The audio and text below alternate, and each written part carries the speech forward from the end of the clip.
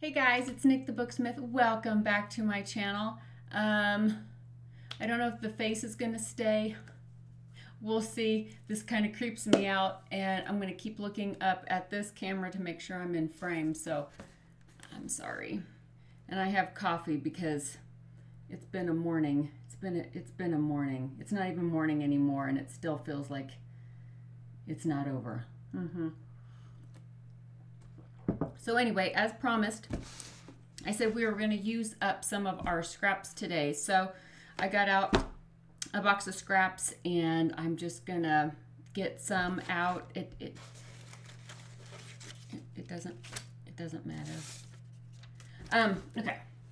So here we'll just start with these scraps. And it can be anything, book pages, sheet music, scrapbook paper, craft paper, what do I have in here? Fabric, all kinds of things. Okay, so what we're gonna do is we're gonna make what I call a scrap sampler. So find something that is probably the biggest piece. I think these two are probably about the biggest. Okay.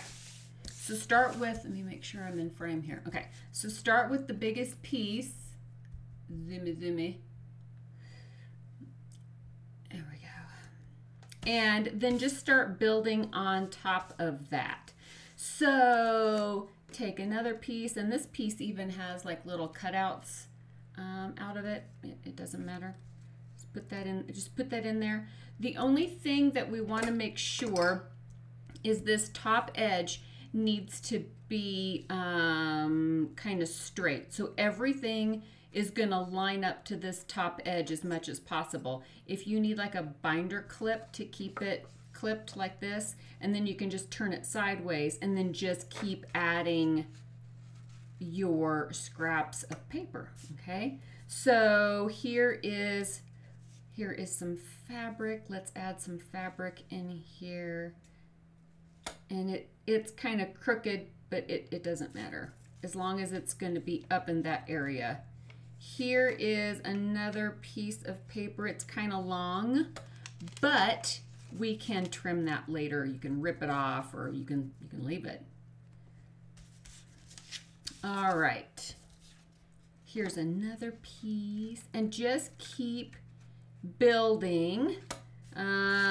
One thing to keep in mind is that this one's pretty. The thicker this is up at the top here, so the thicker this part is right here, the more difficult it will be later. And you're like, well, Nick, if you just tell us what we're making, we could make that distinction. Well, you'll get it here in a second. I'll show you. This won't take too long. Here's another piece. I'll show you what this is all about here in just a second. It's hard to explain it until you just kind of see it. Does that make sense? Here is some marbled paper. Here is just some regular tea stained paper, and I'm just going to fold this guy in half, kind of, and shove that up in there like so. And here's another piece. Like that. Let's see what else. Here's some ledger. Should we throw some always throw a ledger in there, right? Only always. That in there. Let's see, here's some craft paper. We can put this guy in here. I'm gonna rip this and make it a little more even on top. There we go. So there's that. Here's a piece of paper that was sewn on at one point. My camera will cooperate. And I'm just going to kind of fold that in half so it kind of fits. Put that in there. I think we're getting to the point where it's gonna start getting too thick. So I'm gonna be stopping here in just a moment. How about maybe I'll just trim this off. This, like this, and then maybe like this, just to kind of make it fit. Kind of, sort of.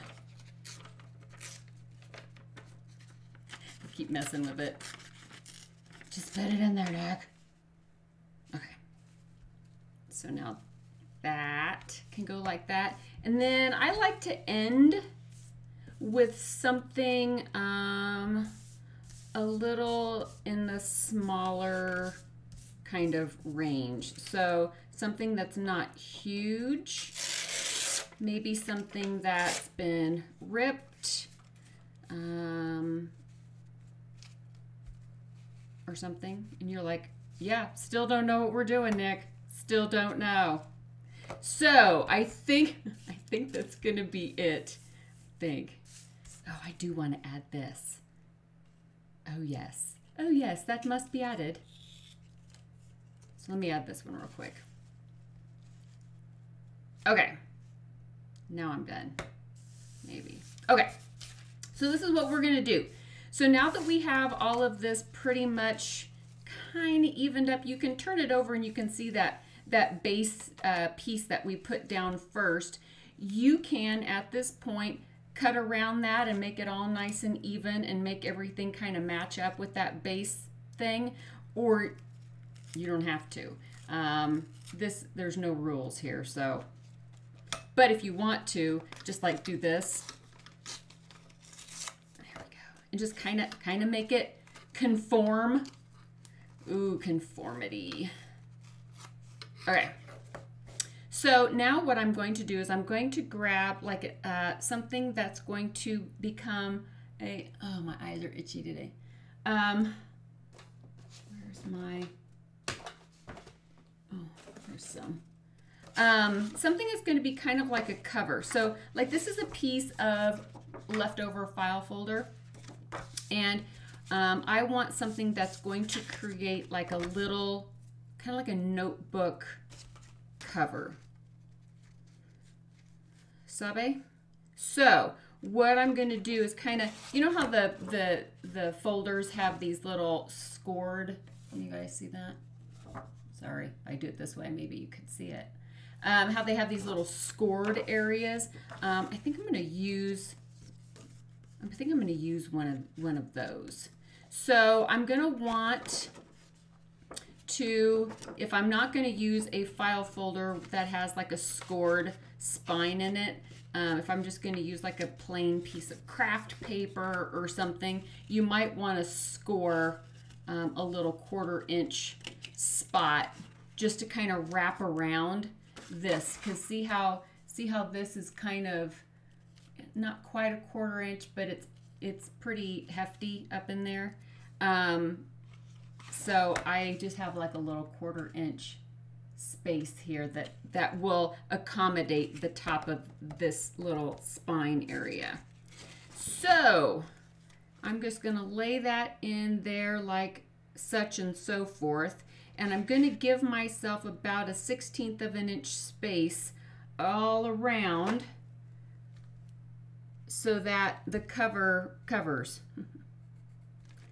And now I'm going to take this over to the Doomy Flobber over here, my cutter, and I'm going to cut this down to what I just marked it at.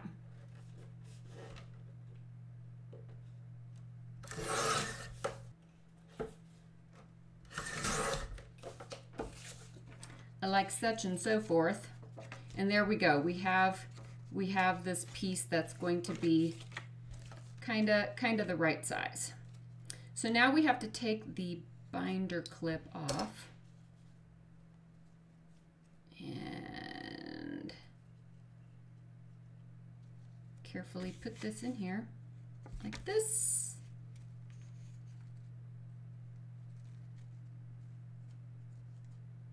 Like that.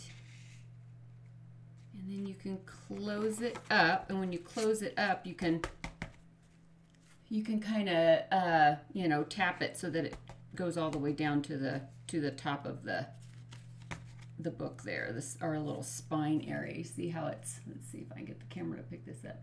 See all the papers are, you know, kind of down in there.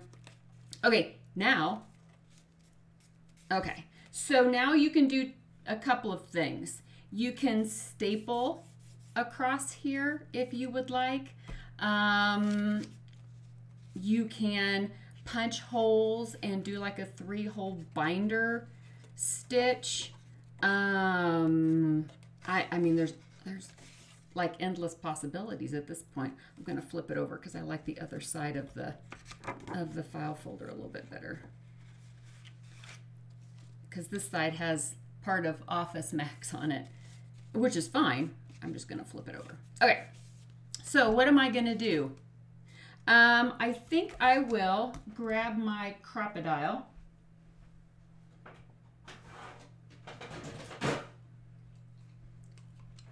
And I'm going to put it on the 1/8 punch. And you can also do this with, you know, with a pokey tool.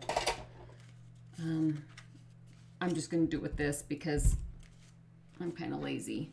So I'm going to mark my middle-ish, and one over here and one over here, just to kind of course, that is so not even. That was like not even. All right, so I'm going to punch these holes.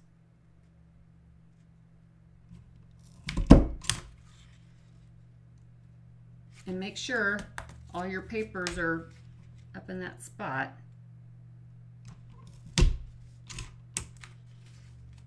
Because if they're not, then when you punch these holes,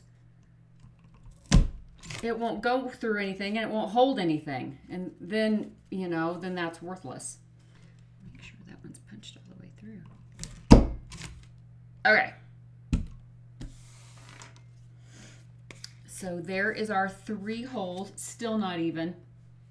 Still not even. And I'm going to grab some of this baker's twine. What color do I want to use? Just black. How about black? We will use black. And I'm just going to cut off a little piece. And now comes the hard part. Might need a pokey tool. So I'm going to start from whatever's going to be the front of my little book here, and I'm going to feed the thread, the twine, in through that middle hole.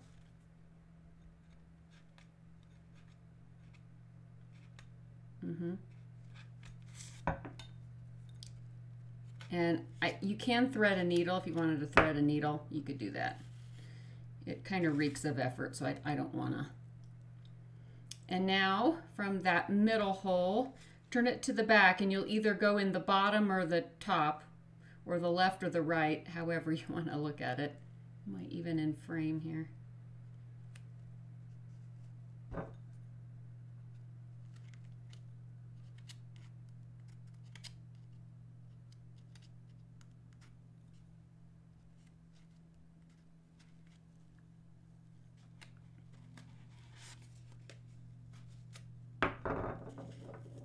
And pull that up this way, like this. Turn that end off. Oh my goodness, it's getting all raggedy. Now, it goes in the other hole on the front, all the way across, and in this guy, the hole that hasn't been used yet. Pull that through. And then it goes back through that middle hole, back to where we started from. And this is the super fiddly bit, because it's not going to wanna.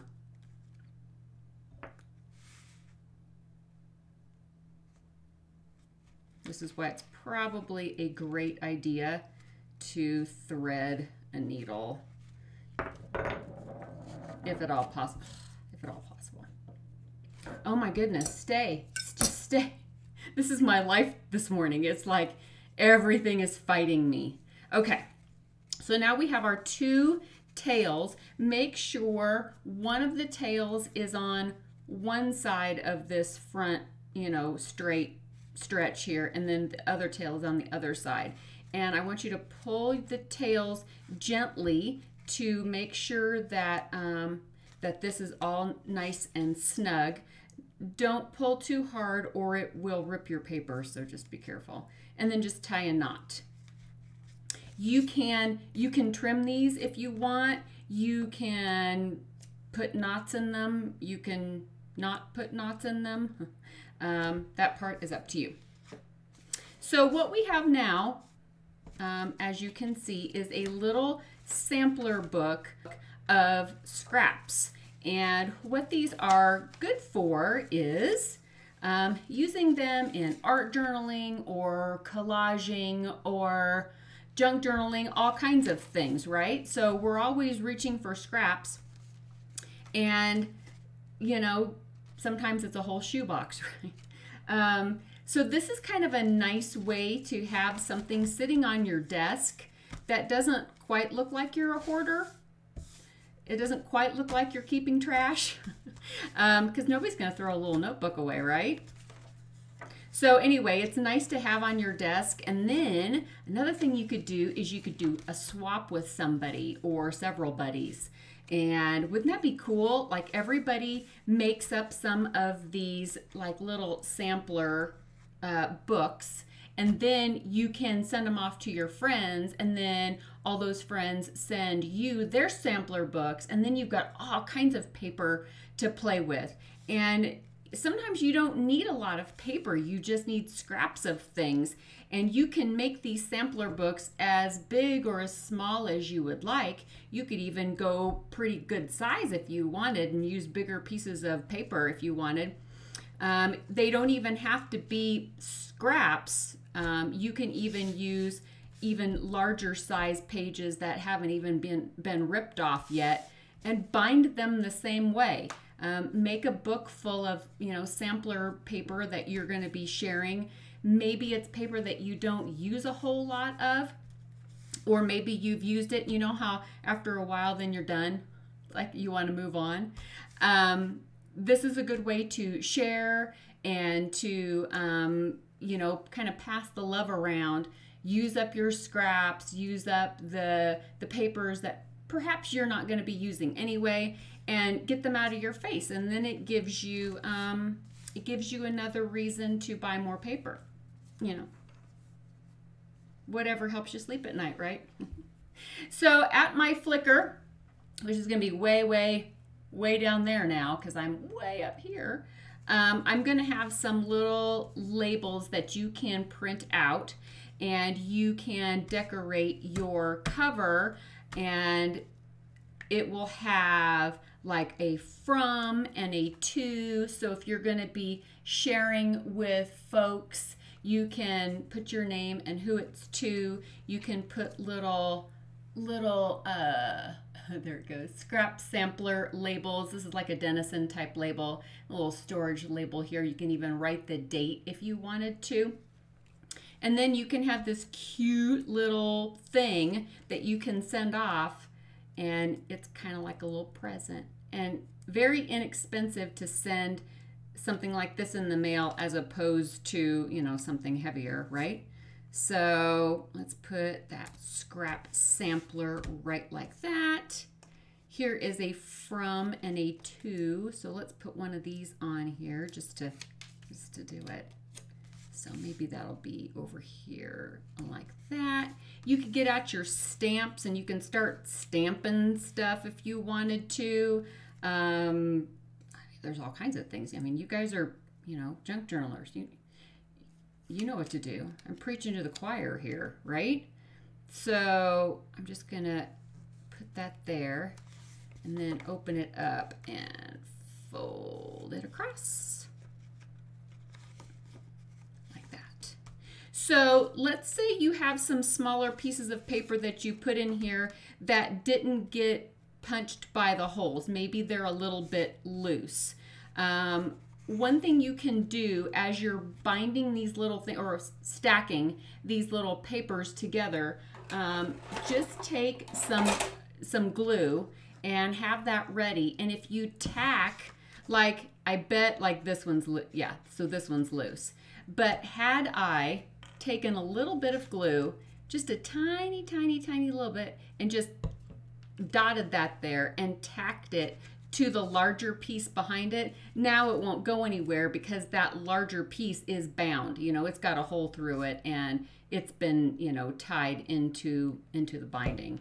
So just kind of maybe keep that in mind. I guess I should have said that ahead of time. But problem solved, crisis averted. And more caffeine. Okay, so here are a couple more that I made that I will show you.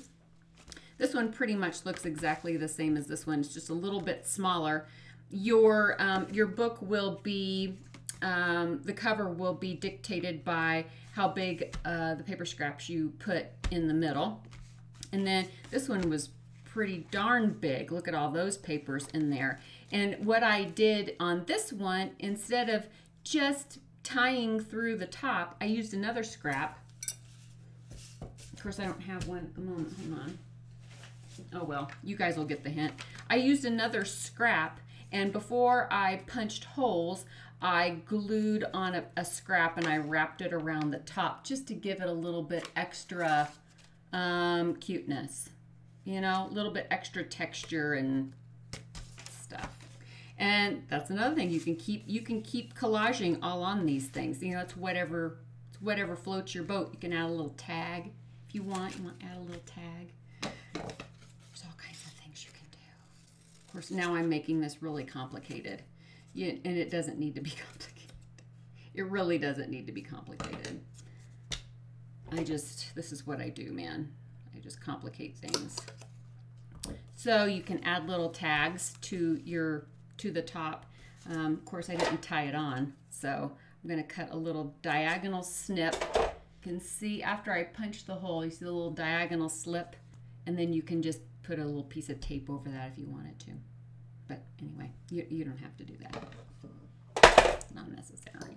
You can add all kinds of things to these.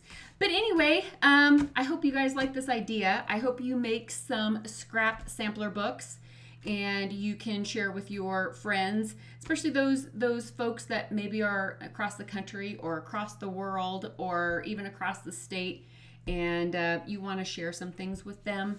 And this is a good way to do it. And it's a good way to use up your scraps. Good way. All right, kids. Thank you so much for joining me today and looking at the face. Like I said, I'm not sure if this is going to stay. We'll see. And I'm glad you guys like the new room. Some of you said it's too clean. Well, I've only been in here a couple of days. Just give me a minute. Just give me a minute. There hasn't been a major project in here yet. I just, you know, I mean, the counters are just now dry. So you got to give me a minute. I will mess it up. I will mess it up. I'm one of those people that when I am like in I call it a creative frenzy, everything is out everywhere and there's a mess everywhere. And then once that project is done, then everything has to be cleaned up and everything has to be put away before I start again, because the chaos, if there's too much chaos and clutter, I can't think straight. So it has to be cleaned up before I start something else again. I will wreck the room, wreck it over and over again, but it has to be cleaned up in between times. That's just how I roll. I can't help it. But so the little explanation, little thought process into the squirrels there. So, all right, guys, don't forget this guy with the little bag. Of course, I'm showing you in the tiny little thing. This thing with the bag will be going up for sale today, later on today. I think I put, what did I put? I don't even remember. I will look at that other video and see what I put on there and then put it below this video because I forget what time I put. And I have forgotten to show you in that last video that inside the collection envelope is a piece of wool felt and a little Ziploc type baggie for collection purposes. So that's all that's in here. That's it. And your scissors are in the art box. So yeah. Oh, and several people asked about the art box, and just to clarify, that is part of the Booksmith Traveling Journal Kit class at Teachable, and also that link is below the video if you want to check that out. Okay, I think that's it. I think that is it for today, probably for this week. Like I said, I'm still working on those 2 courses that are coming up, and maybe 3 courses, we'll see, and the journals that I'm working on as well. So I have to put all this away and make a new mess. So maybe I'll share some pictures on Instagram or something of the messes that I make to show you that I am capable of trashing a room. I really am. All right, guys, thank you so much for joining me today, and I will see you really, really soon in the next video. Bye, guys.